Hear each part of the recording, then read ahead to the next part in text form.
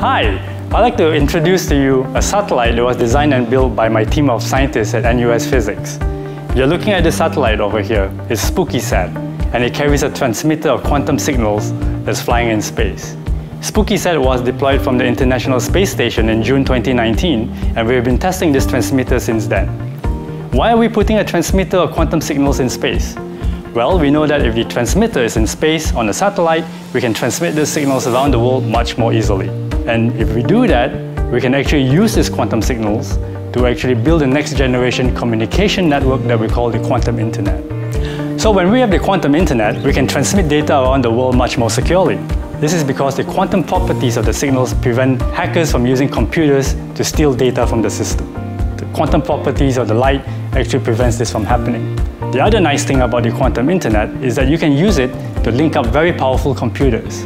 We call these computers quantum computers. Now, quantum computers, if they're working together, they can be used to solve some very difficult problems, such as modeling the effects of climate change, or maybe designing new medicines.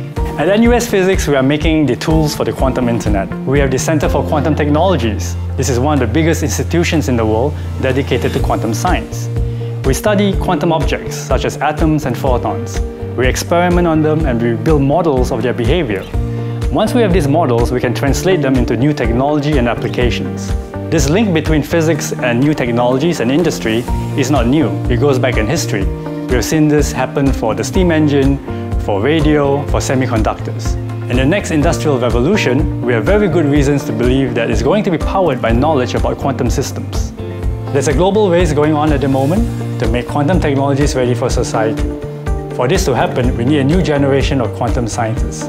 So if you are interested, come and join us at NUS Physics so we can shape the future of the quantum revolution together.